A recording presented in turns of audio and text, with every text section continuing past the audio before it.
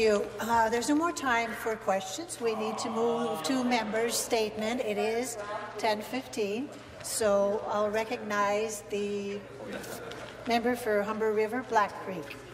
Thank you, Speaker. I've said it before, and I'll say it again. The cost of living in Ontario is unbearable for most individuals and families. The basic necessities of life in Ontario have become out of reach for so many. Energy bills, rent, gas, car insurance, and food prices have all skyrocketed, and this government hasn't reined it in. Families on fixed incomes suffer the most when their bottom line expenses go up. They're forced to make impossible choices between which bills to pay or to go without any money whatsoever when ends just don't meet. Life is getting so hard that families now more than ever are relying on food banks to feed themselves. The figure will shock you. 1 in 7 employed Canadians are currently accessing food banks. I'll say it again. These are employed individuals working hard to try and make ends meet in Ontario, but just can't do it. 1 in 7, imagine. And of that, over a third of all food bank users are children. Speaker, this is unacceptable. But what are Ontarians to do when even the food banks in their communities are being pushed out by the rising cost of rent and can no longer afford to operate in the neighbourhoods they serve? This is the case in my own community. A long-serving food bank, Society of the Living, has found itself priced out of their home, where they have operated for 24 years. Imagine that, an important source of relief for many families priced out and looking for a new home. If local food banks are closing, what does this mean for those that need them the most? This government needs to act now, because talk is cheap, but living in Ontario is not. Thank you. Next member's statement, the member for Barrie Innisfil. Thank you, Speaker. Thank you. I'd like to commemorate Fern Telfer in this legislature today. He is an outstanding constituent who's always out and about. We just celebrated Remembrance Day, where he is often parade marshal wearing his red sash, and I know I can always go to you, Fern, and I can count on you to tell me where I need to be and what I need to do. But so does our entire community. We're so lucky to have you at the Barrie Legion 147 and everything that you do with the Poppy campaign. You help so many families, you touch the lives of so many people through the Poppy campaign, and you go above and beyond. Because of you and, of course, our friend Bob, we have the we have now the Peacekeepers Park, which you were fundamental and instrumental to, and that was turned from a grassy park that not many people visited to now the annual Peacekeepers Day Parade on August 9th every year, because this park came to fruition. And most recently, I wanted to ask the legislature to give a round of applause for Fern, because he is going to be receiving the Veterans Ombudsman Commendation Award. So congratulations, Fern. And this will add to so many of your achievements, of course, in addition to your being the recipient of the Sovereign Medals for Volunteers and the Ministry of Veterans Affairs Commendation. Congratulations, Fern. Thank you for everything you're doing in our community, and I look forward to seeing you around the Legion. Thank you. Next member statement, the member for Hamilton Mountain. Thank you, Speaker. I rise to pay tribute today to the loss of a difference maker in Hamilton, Rebecca Morris Miller. Less than 4 years ago, Becky, as we know her best, took the vision and her loved experiences and began a journey to bring light to the desperate need for programming. As the founder of Operations Director of Grenfell Ministries, Becky brought together her team to provide wraparound services for so many who have been pushed to the margins of our society. She devoted all she had to every project she touched, including the National Overdose Response Service, Connections in Corrections, just to name a few. Becky never stopped searching for ways to love people where they were at. Every time I saw her, she reminded me of those words. She was always talking down the road, farther than any others could see. Becky could make you visualize the light before the path. If Becky could see it, you would too, largely in part to her charisma and activism. In speaking with Becky's fellow colleagues, they share such fond memories of her. She was their light, their spark, their flame of hope. She was one of their dearest friends and confidants. You see, Becky was always doing what she herself called revolutionary work. It really did change the lives of those living with addictions, mental health issues, and homelessness. She once told the media, "We are all one decision away from a new life." Rebecca Morris Miller had faith in people when they didn't have faith in themselves. Becky, even though the world got a little darker when you left us in late October, I promise you, we will leave the light on through your work, your legacy, your children, your family, your friends, and your community. We will carry on in your grace and continue to advocate for all who continue to benefit from the work and your giving soul. May you rest knowing we will carry on your passion and love for all. Rest in peace, my friend. Thank you. Next member's statement. Member for Orleans. Thank you very much, Madam Speaker. As we come to the end of the Canadian football season, I want to congratulate and recognize the dominance of Orleans football clubs at all ages and levels this year, Madam Speaker. First, I'd like to congratulate the Tigers from St. Matthew Catholic High School. From what looked like would be a missed season due to the lack of equipment, the Tigers rallied and won the Tier 1 Ottawa Varsity Football Championship. Ranked inside the top 20 in the province, the Tigers are looking to roar their way into an OFSA title next week in Guelph. In community football, Madam Speaker, I'd like to recognize the utter dominance of the Cumberland Panthers Football Club. The Panthers led the way in creating a vibrant division for U18 women's and girls to experience tackle football this year, and they won the inaugural provincial title, defeating York. On the boys' side, the Panthers took home city titles at 3 of 4 age groups.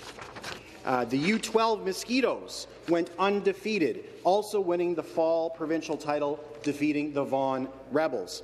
And to top it all off, Mr. Speaker, former Cumberland Panther Curly Grittens Jr. put the cherry on top of a breakout season in the CFL, winning the Grey Cup last weekend with the Toronto Argonauts. I'd like to thank all the coaches, trainers, team managers, photographers, referees, moms and dads, and everyone else who volunteers to make Orleans football a hotbed that it has become. Congratulations to all the boys and girls on their hard work and success, and I look forward to seeing you on the gridiron next spring. Thank you, Mr. Speaker.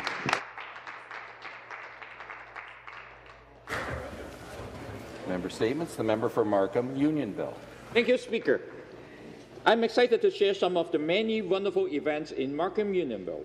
In October, I was delighted to celebrate CEFS Centre's Harvest Festival and Victoria Square United Church 119th anniversary. I also celebrate the grand openings of Agora Prep Learning Centre and Brown Academy. Thank you for investing in our students in Markham, Unionville. On behalf of the Premier and MTCS, Mr. Speaker, I attend and was proud to announce our government's $74,000 support towards the Dance Sport Grand Prix competition that took place in Markham, Unionville. In November, I joined with my Hindu community and friends to celebrate Hindu Heritage Month. I was happy to share friendship and memories with the Toronto True Light Alumni Association as they celebrate their school's 150th anniversary in Hong Kong. Organized by Markham District Veterans Association, I joined the Remembrance Day service and paid tribute for veterans. I also laid a wreath at the Crosby Cenotaph. Thank you to many residents who came together to honor our heroes for their bravery and sacrifice. Mr. Speaker, safety has always been one of our government's top priorities. That's why I host a crime prevention roundtable for our Markham Unionville residents. Thanks to our law enforcement partners at YRP, we have learned so much on crime prevention and will continue to watch out our neighbours. Last Friday, about 40 residents from Markham Unionville took a Queen's Park tour. They admired the unique architecture and experienced and explored Ontario's Parliament. I thank our government for this beautiful structure and the hard-working officials who ensure that Ontario is operating efficiently. Thank you. Thank you very much. Member statements. The member for Davenport. Thank you, Speaker. Good morning. I've been out on the road these past few weeks, meeting face-to-face with Ontarians and hearing what matters to them. Last week brought me to Kingston and Sudbury, and just this past Sunday, I spent the day in Brampton, meeting with many, many community leaders.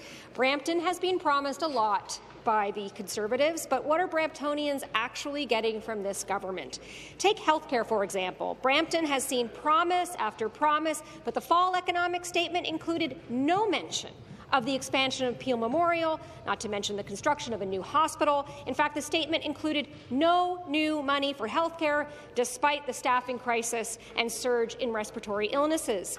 People in Brampton raise concerns with me about housing and growth, and they're wondering how replacing their elected regional chair with someone appointed by this government will make sure that growth is managed successfully, or how overriding official plans to the benefit of developers will make sure new developments are actually serviced by water and sewer or not built on floodplains. Speaker, Brampton needs a strong voice in this place to push this government to do more for people. New Democrats will continue standing up for the people of Brampton. You can count on us. Thank you.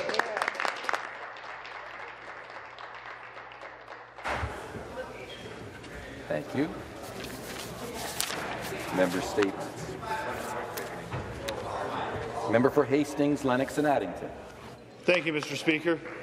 Mr. Speaker, in 2018, when I was a new mayor in Loyalist Township, I had the opportunity to work with a gentleman by the name of John, who's been a local developer in that area for more than 40 years. In my community, there are a large number of seniors, many of whom have been living in the same bungalows since the 60s or 70s and are reaching an age when they're looking to move to something less labour-intensive. Unfortunately, there are very few spaces for seniors to move into and still stay in their own communities. In fact, there have been no small format and purpose-built units developed in more than 40 years. And I'm told that this is a fairly common situation across the small towns in rural Ontario. At the time, the average price of one of these bungalows was selling for about $300,000 in early 2019. And so with that information, the developer designed a community of 56 units, or more precisely 14 fourplexes, with each unit of over 1,000 square feet, single-story, modern HVAC, ensuite laundry, and modern appliances. The complex would be condominium, and so the external structures of those homes and the yard, the snow maintenance would be taken care of. And they were selling for less than the average price of the homes they were moving out of. This has been a great success. The private developer continues to build a range of housing, including purpose-built rental and middle incomes. And he tells me that his greatest challenge with these projects has to do with the red tape, the bureaucratic delays, and the administrative uncertainty in both the cost and duration of these permitting processes. I can tell you that with the new initiatives proposed by this government, this will get better. And the people who build the homes, the people who actually make our homes, will be further motivated to build more homes that we need in our community.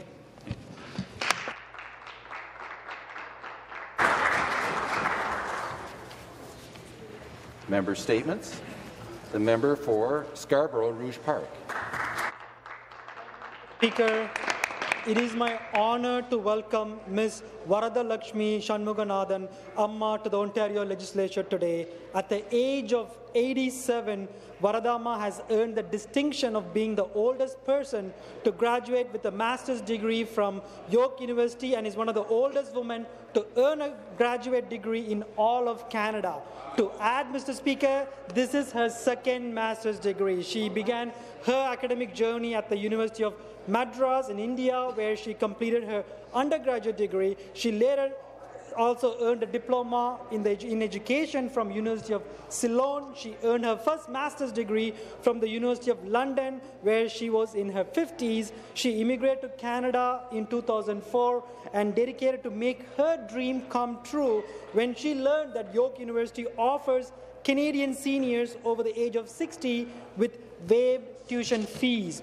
Despite the pandemic and the challenges it posed to learning, she persevered and put the difficulties aside and powered through it all. Mr. Speaker, this woman is sitting in front of us today in the legislature is an inspiration to us all, to all the young people who are just beginning their academic career. She reminds us that learning is a lifelong journey. I want to congratulate Varadamma for lifelong commitment to education. Thank you, Mr. Speaker.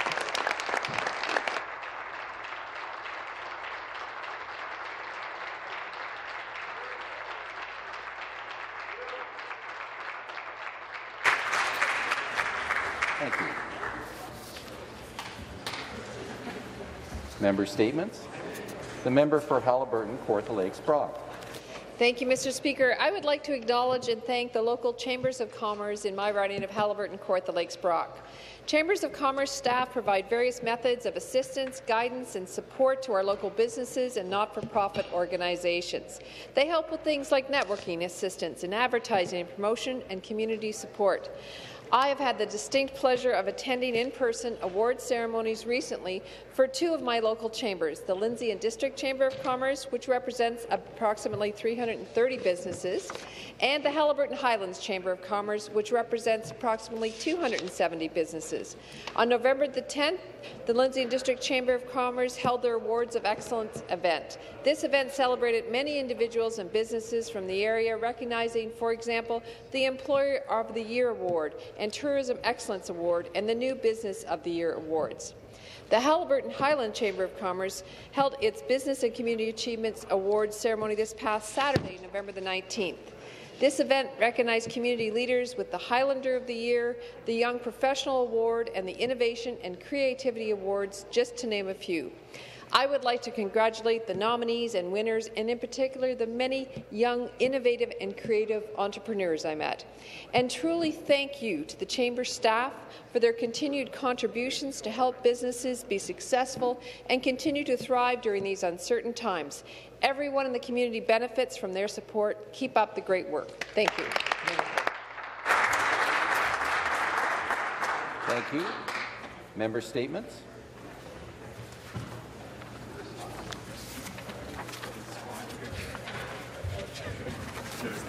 Member statements. Okay, I'm going to recognize the Minister of Seniors and Accessibility, who I understand has a point of order. Thank you, Mr. Speaker. If you seek it, you will find unanimous consent to allow members to wear forget-me-not pins in support of Alzheimer's awareness. Thank you. Mr. Cho is seeking the unanimous consent of the House to allow members to wear forget-me-not pins in support of Alzheimer's awareness. Agreed? Agreed. Agreed.